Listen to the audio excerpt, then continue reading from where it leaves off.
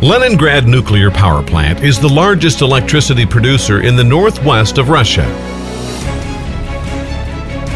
At the site, 4 1,000 megawatt nuclear power units of RBMK 1000 type are in operation, and several more units of generation VVER 1200 are under construction.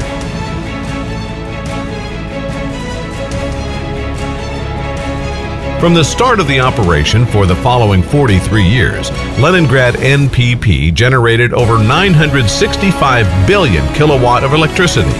This is the highest production rate in Europe. Now, Leningrád NPP is on the verge of reaching record output of 1 trillion kilowatts.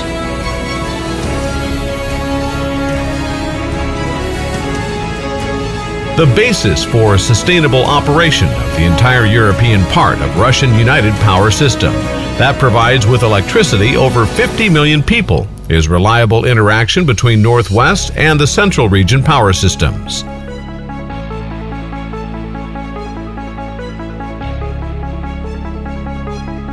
In 2016, at Leningrád NPP, automation and control system was upgraded with the help of system operator.